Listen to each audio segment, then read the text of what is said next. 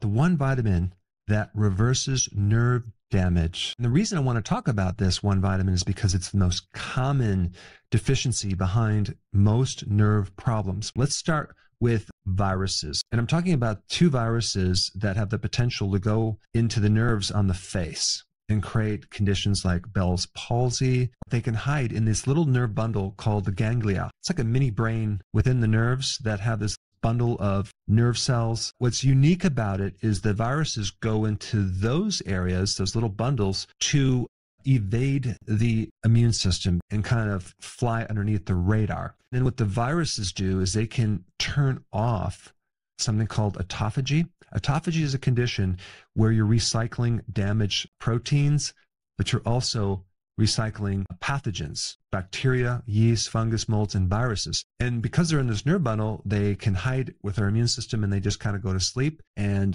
our immune system doesn't know that they're there because they're not really doing anything, but just waiting for your stress to go up. Because when you have stress, you have cortisol. Cortisol is an immune suppressant. One of the most severe stresses that someone can go through is an emotional stress. And this is why a lot of these dormant viruses come out of remission after a stress event. Loss of a loved one is a huge one, loss of money. And I've seen this a lot of times in practice with someone with a herpes virus or even shingles. I'll ask them what happened just before this, and sure enough, it was a stress event. And they can come out and create other problems too, like fibromyalgia, also problems on your face as well. There's one thing unique about those viruses. They need the amino acid called arginine to exist. And it just so happens that arginine competes with another amino acid called lysine. If you have enough lysine, you can block arginine and stop the reproduction of this virus. You have to take a lot of lysine to kind of compete and block arginine.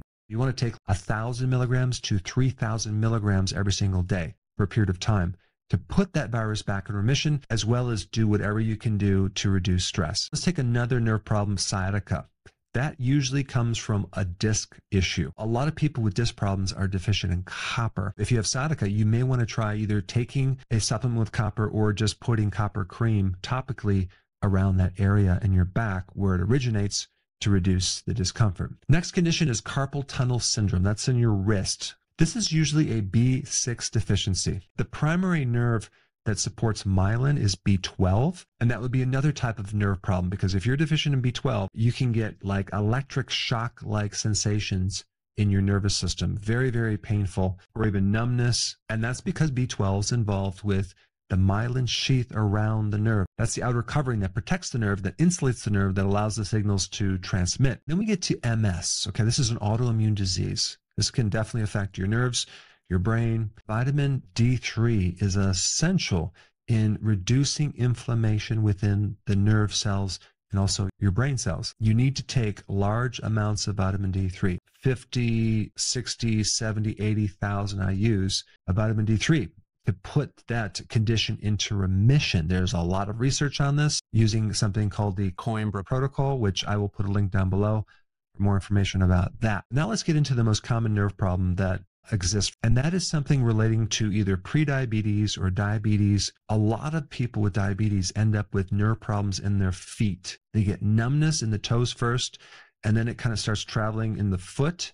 The bottom of the foot becomes painful. The sugar in the blood is creating such a demand for this one vitamin, and that vitamin is called vitamin B1, thiamine. I would take it in the form of benfotiamine because that tends to penetrate the myelin and get right into the nerve and very quickly reverse nerve damage that's caused from the high sugar. The more carbohydrates or sugar someone consumes, the greater the need for B1. If you're a pre-diabetic or you're diabetic, you have a lot of sugar going through the bloodstream. That means you're going to need even more B1 to compensate. But of course, if you just come off the sugar, that might be a better solution. But benfotiamine, this is a fat-soluble version of B1, is the best antidote for peripheral neuropathy because B1 is necessary for the metabolism of carbohydrates. And just as a very important side note, in order for B1 to work, there's another cofactor that you need, and that's magnesium.